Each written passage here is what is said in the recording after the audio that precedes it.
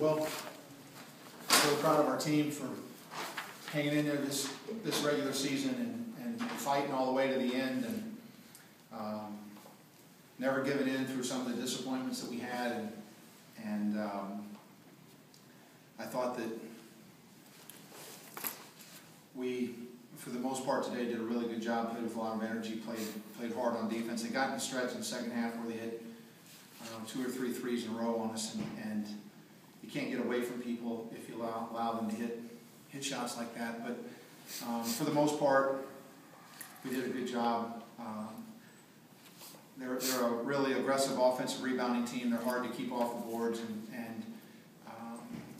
but we took care of the ball against their pressure. We didn't always get great shots, but we took care of the ball. We didn't give them any runouts or anything like that. So they were having to play against our set defense, which we felt like was critical, and we did a good job at the foul line, and that was obviously key as well. But really happy for my team, proud of them. I'm really proud of the way that they, like I said, that they hung in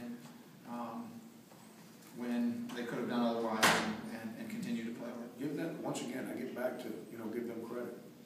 All those guys are freshmen and sophomores back in November, and everyone said, oh, they're not very good. Well, good luck to those people. They're so ignorant that they're willing to judge people the first week of the season. A lot of credit to Coach Stallings and those kids that they play the game the right way. I enjoy watching their team because they play it the right way. Yeah, I think it was a big game coming up for us down the stretch. I think we got a chance to show our poise and our maturity coming over the season, and I think we did a good job there. Seeing a shot 23-28, best all year. So. How much more confidence do you guys have at the line now than you did a couple months ago? I say it's way different.